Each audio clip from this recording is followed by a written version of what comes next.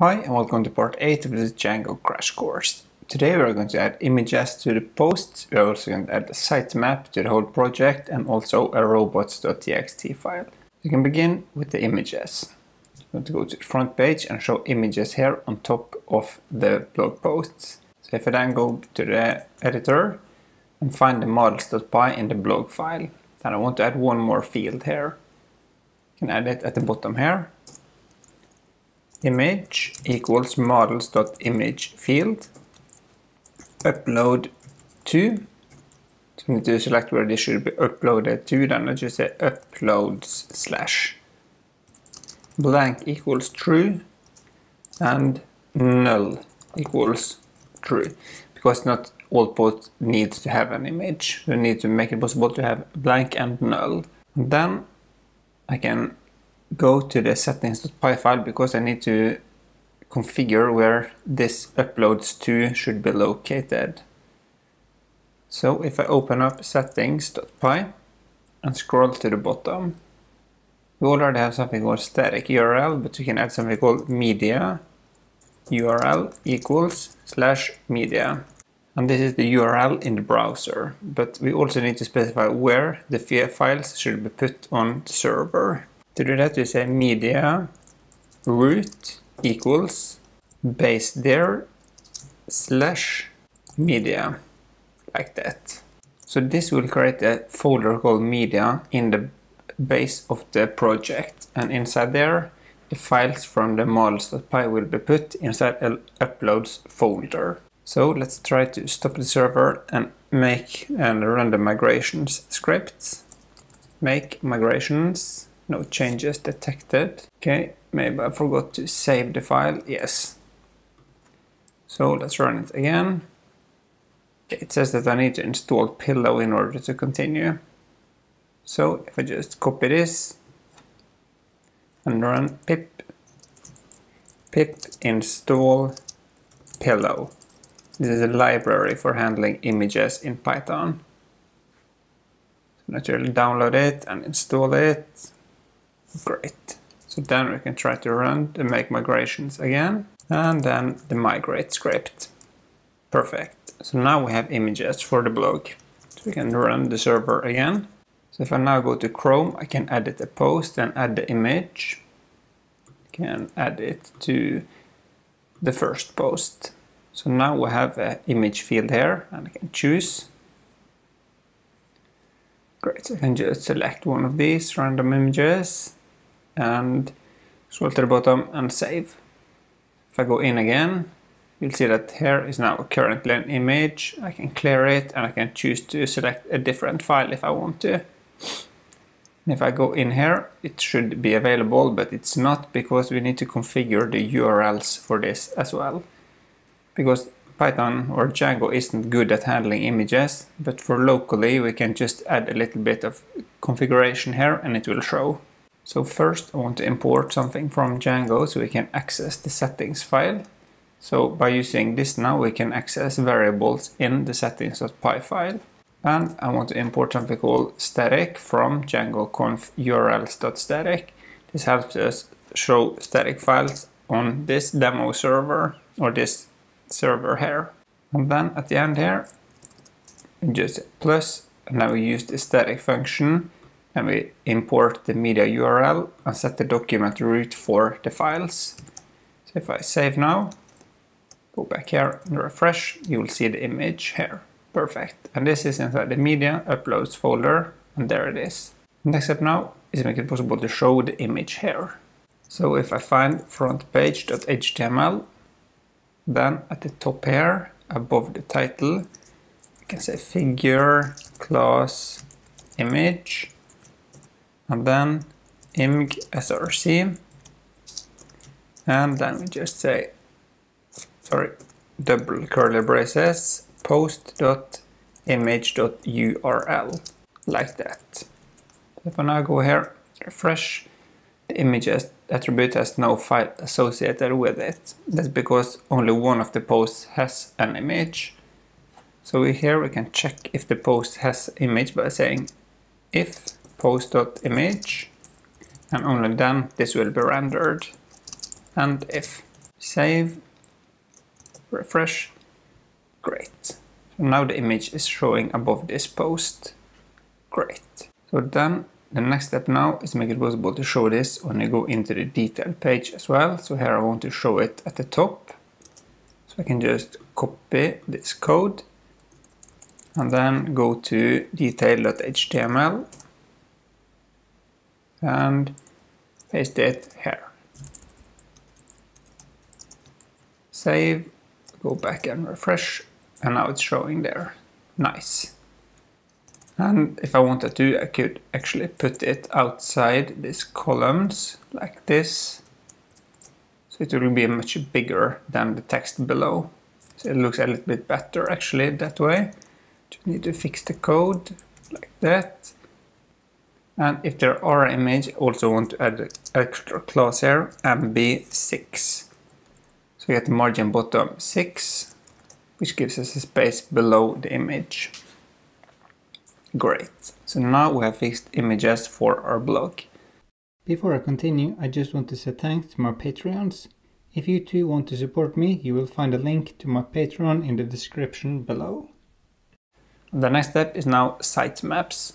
Sitemaps makes it possible to go to the address and then sitemap.xml. Sitemap is an XML file with information about all of the pages, so Google will have a much easier time understanding the structure of your website, and it's easier for Google to index it, so everything of this is for search engine optimization. Great. So then we can go back to the editor, and then inside the Crash blog folder here, create a new file called sitemaps.xml, no, sitemaps.py, sorry. And then we can begin by importing the sitemap function from Django, from django.contrib.sitemaps import sitemap. And I want to import a reversed function from django.shortcuts import reverse, and I want to import the post model here as well and the category. From blog.models import category and post. Now we can begin with the category sitemap, class category sitemap, and here we just pass in the sitemap. Def items, and we have a reference to the class itself. Now we can just say return category.objects.all. So we get all of the categories from the database. And now Django will handle the rest for us there. Then we can do the same for the posts, class post sitemap, pass in the sitemap, def items, self, return post.objects.filter post.active, status equals post.active because we want them to be active. And we can also add a last modification date to the posts, def last mod self return obj for object dot created at, and also need to pass in obj there. Now we can save this file because we don't need anything more there. Now we just need to go back to the URLs and add it here. So I need to import one more function here from django.contrib.sitemaps.views import sitemap. Now we can import the two sitemaps we just created from .sitemaps import category sitemap and post sitemap. Then I just want to configure this a little bit by saying sitemaps, just create a dictionary, category, and here we just pass in category sitemap, and the same with the post sitemap. And then inside here, you can add it at the top, path, sitemap.xml, pass in the sitemap, and sitemaps. So we add a reference to this, and then add a comma at the end there. So if I save now, I think there is an error. No module name blog.sitemaps. And that is because I added all of this to the URLs file inside the blog application instead of this one. So sorry about that. And the same goes with the static files. They should also be in the other.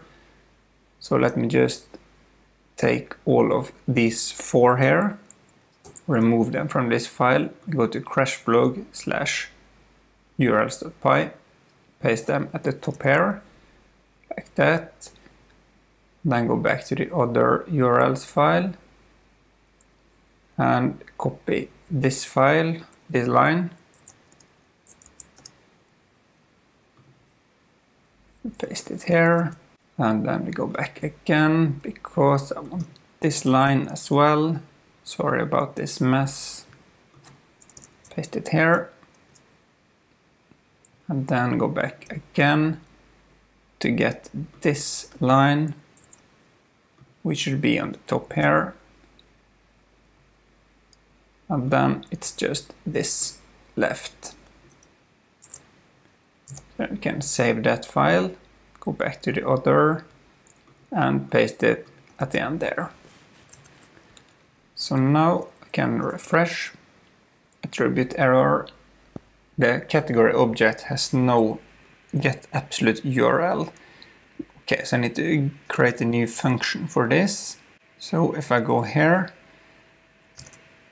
so let's just copy this function name, go into models.py in the blog file,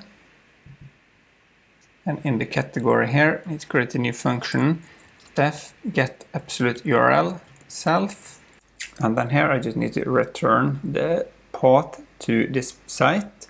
So return /%s/ then at the end here we say self.slug.